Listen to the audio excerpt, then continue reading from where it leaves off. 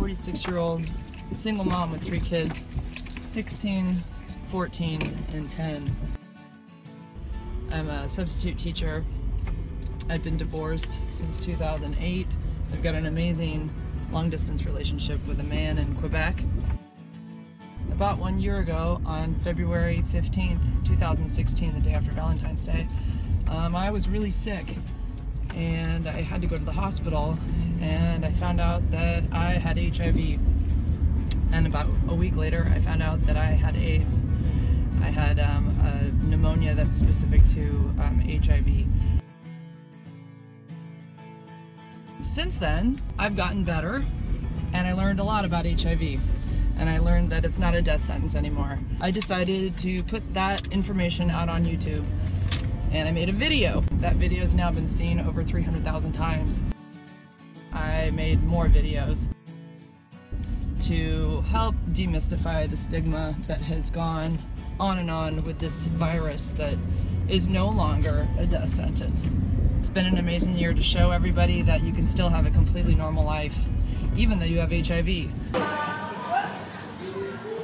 I skateboard.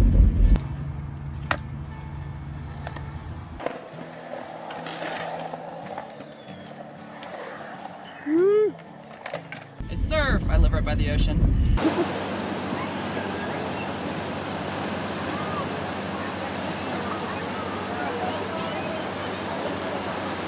I take care of my kids, I work, I'm going back to school to become a credentialed teacher. I've been a sub for a long time. Totally forgot my name! My name's Jennifer. And I would just love the opportunity to show that HIV doesn't make you any different.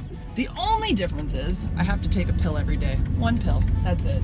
Keeps my virus undetectable. I have no shame when it comes to my virus. HIV, those letters don't scare me anymore. I was told that if it had been 10 years prior, I would have definitely passed away in about 2 months. That's my story.